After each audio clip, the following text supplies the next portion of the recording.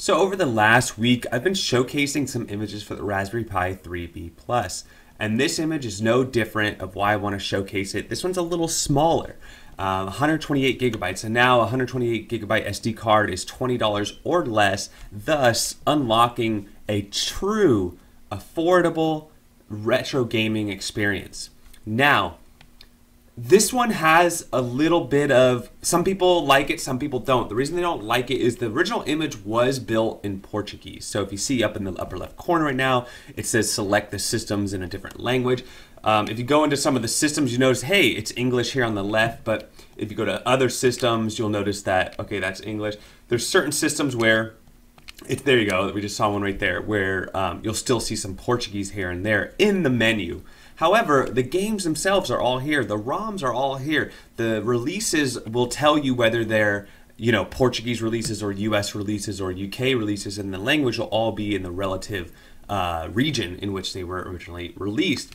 So that's why I don't mind this at all, because this is a really great RecalBox image. As you see, the theme is amazing. This thing is packing like 20,000 games. It's ridiculous how many games are honestly on this thing.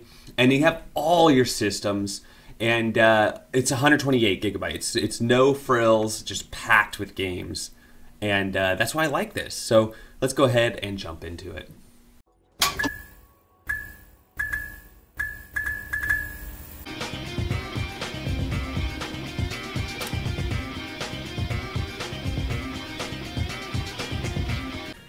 So on first boot, you will have to change the language, and I did turn off the background music so I wouldn't, get any copyright strikes. But it has, some Street Fighter music playing. You can easily hit start on your controller here, and you have all sorts of, options as far as overclocking and advanced settings. You can even, which if you want to play Dreamcast or Nintendo 64, you actually might get quite a bit of performance going a little higher here. High or turbo even. I wouldn't necessarily go extreme unless you have a really good case. So starting with Amiga CD, you have 10 games. Amstrad CPC, 357. Atari 2600, 644. 5200, 73. 7800, 64. Cave Story, now that game is in Portuguese, so that's a disappointment there, but it's still a great game. Coleco, 155. Dreamcast, you get 24 games, and they actually run really good. Capcom, you got 131. That's your CPS 1, 2, and 3 systems. Family Computer Disk System, 232. Game Gear, 263. Game Boy, 491. It's pretty much all of them. Game Boy Advance, now this is a ton of games right here because there's only about 1,050 in the US region. But you notice here they have 650 Japanese titles and 155 Portuguese titles on top of all the other titles. And I think there's even some hacks in there as well. Same thing with Game Boy. You'll head over here. Okay, no, that one doesn't have it. Maybe Game Boy Color does. No, it doesn't. But you'll see in a second some other systems do. 547 on Game Boy Color.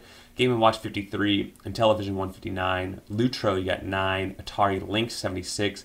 MAME. So here's where you have your first, file structure here. These are all the different publishers. And you could pick your publisher, or if you scroll all the way down to the bottom of all these folders, or you can hit start on your controller, you can start getting into the actual games in this directory. But easily enough, you could just hit start, go to like L here, and then you go down to L. Or if you want, you can just use the folder system if you want. So let's go back there. But MAME, we got over 1,900 games. Sega Master System 492. So here's one that also has the Mark III system and the Tech Toy system as well in a folder. Sega Mega Drive 1380. So here's what I was trying to get to earlier. As you see here, within the Sega Mega Drive, you have your Japanese games, Mega Drive, the logo that's being shown right now. You have the Portuguese ones with the logo being shown right now, and then the hacks, and then you have your actual games. So that's pretty cool that there's so many pretty girl. Okay, be careful with some of this stuff. The hacks, there's going to be some duplicates and things like that, but Plants vs. Zombies, like there's a lot of little cool games thrown on here. And that's actually one of the reasons why I like this image so much, is it's kind of just like the whole kitchen sink. And I mean, if you're going to lean into the whole kitchen sink, lean into it hard. And that's what he did. And that's why I think it's pretty cool. So MSX Turbo 659. Let me just go in there really quick. Okay, Nintendo 64. This also has some hacks. 255. It doesn't have all the games, but it has about 20 hacks on there. If you're wondering what kind of hacks it has, there you go.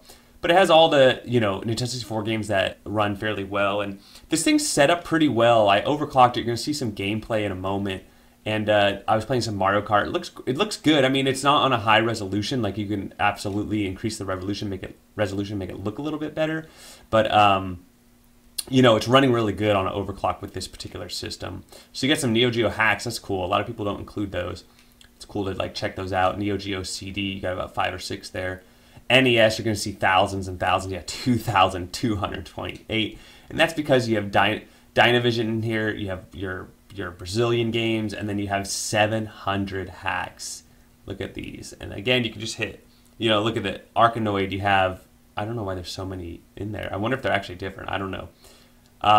So kitchen sink, yes, it is. Now this isn't a folder, it's back here in hacks. You have to get to it. So it doesn't bother me so much. It's not in the main menu. This main menu is still plenty, fine. You can still get to where you need to go fairly easily without, getting stuck in the mud. So, that's, I don't mind it because of that. So Neo Geo Pocket, 9 games. Neo Geo Pocket Color, 82. Odyssey 2, 116. PC Engine 290, PC Engine CD-ROM 22, Doom games. What do we got? We got Doom, the Ultimate Doom, Doom 2, Doom Platonia, and Doom TNT.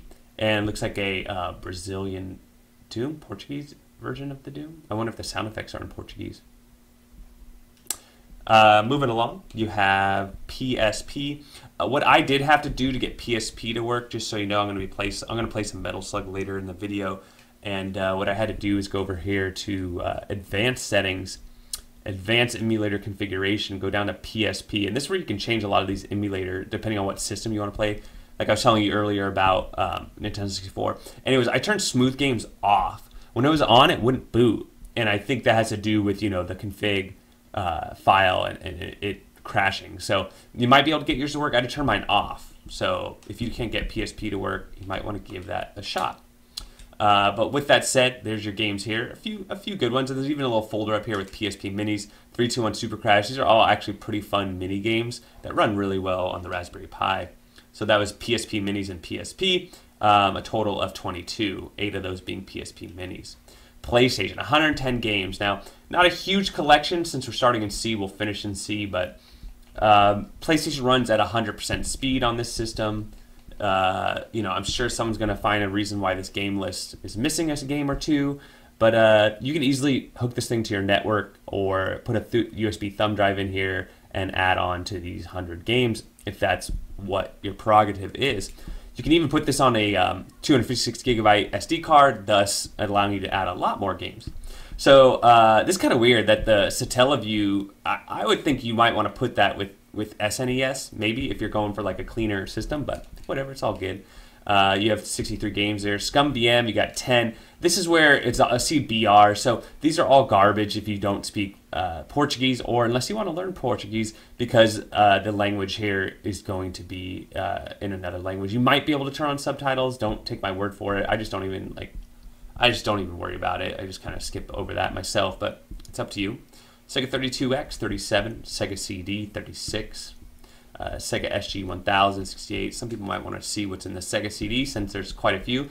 But is there Terminator? Yes. Is there Sonic CD? Yes, and the Japanese version as well. NBA Jam, Mickey Mania. Some pretty good games in here. Probably missed a few though, right? All right. SG 1000, 68. Super Nintendo 1300, and this is what I was telling you about, because like Super Famicon's in here, the hack games are in here, the Portuguese games are in here. Now, I'll get to your criticisms a little later in this video. Turbo, you got like 14 games. What was that? Yeah, Super Graphics, you got 5. Vectrex, you have 71. Virtual Boy, you have 26. Wonder Swan, 112. Wonder Swan Color, 91. And then finally, his favorites. A cool little place to see what he threw in on here, and a lot of these games are really awesome. I have to 100% agree with like 90% of these games. I really dig them. I feel we're like brothers from another mother over here. But I mean, these are all, you know, mainstream titles, obviously, but a lot of fun. Like the Ninja Turtle arcade games, love them. King of Fighters, Simpsons arcade game, love it. Ultimate MK3, my favorite Mortal Kombat, love it. X-Men arcade game, love it. Zombies Ate My Neighbors, love it. And I played the SNES version too. I know some people like the Sega version. So that's it on this image. Let's go ahead and jump into some gameplay.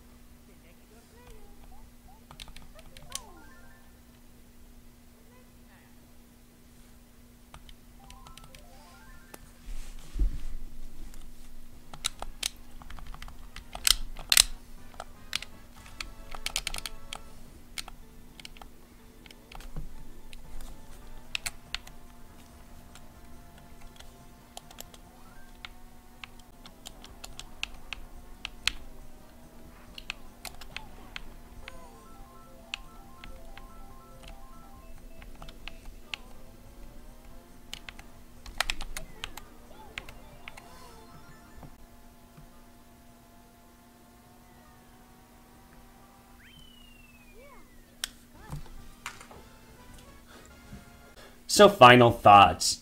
This is one of my favorite plug and play images. And if you've been following the last couple videos I've been making, I started off with the 400 gigabyte Virtual Man. I then did the 400 gigabyte Dark Zone, and I'm finishing this series off with a 128 gigabyte RecalBox build from Galistio. And although he's Portuguese, and although, you know, a lot of people don't like that, let me just do the pros and the cons. The pros, it's plug and play ready, changing that system menu and turning off the background music, you know, changing the language in the back, you know, easy to do. And 90% of these games, 95% of them are going to be good to go. For those people that, you know, don't like it, it's because, you know, like I said, some of these, you know, and it's not the perfect image too, you know, like some of these are in different languages, like here you go, like the Tamagotchi. But also some of them are missing artwork and things like that. It's not, but it's like 95% there, and it's a kitchen sink. It's got everything, and you know, but let's just go through the cons, you know, really quick. Which is The you might not like the particular games that are being on here, especially with PlayStation and Dreamcast. So that might be a bummer for some people. The Cave Story and the Scum BM games are in Portuguese, so you're not really going to use those unless you speak Portuguese. There's no reason why you want to play those games. Unless you want to learn Portuguese, but that kind of throws some people off. Following the whole thing with Portuguese, like I said, some of this artwork and metadata is in Portuguese, which bums some people out. But back to the pros, I love this theme. Look at this. You could scroll so fast, so hard, and won't even hiccup. And that's pretty cool that, there's very minimal lag, super easy to overclock. And so when it really comes down to the plug and play, how many times can I say plug and play in this video? I dig it. And then the 128 gigabyte SD card being under $20 right now, and then the Raspberry Pi 3B Plus, you could buy used ones for under $35, is fantastic. So to play 20,000 games over 20 systems for under $100 with wireless controllers, you get a pretty blingy setup, as far as controllers and things like that. On top of this, a nice case. I mean, am I crazy? Call me crazy, but I think that's awesome. So with all that said, that's what I think. Let me know what y'all think. Don't forget to like and subscribe.